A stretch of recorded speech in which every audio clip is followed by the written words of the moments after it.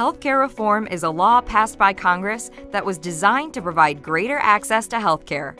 It goes by many names: PPACA, or ACA for short, or simply health reform. Whatever its name, the law is designed to help more people of all income levels, employee, and health status access healthcare. How does the law work? First of all, the law states that beginning in 2014, everyone should have health insurance, whether you purchase it on your own, get it through your employer, or are covered by a government program such as Medicaid or Medicare. The idea is that if everyone is covered, everyone shares the risk, and over time, everyone's individual costs should lessen. No one can be denied insurance regardless of past health problems. Second, the law introduces the health insurance marketplace, also sometimes known as the health exchange.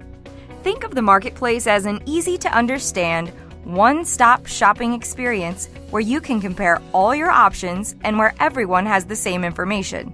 The marketplace is meant to make it easier to compare and understand health plans from different companies so that you can choose one that's best for you. The third key piece of the law is designed to help people pay for healthcare.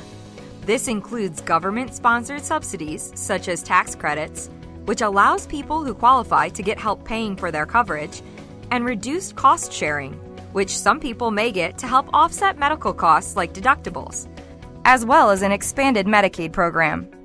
This will help make health insurance more affordable to more people at all income levels.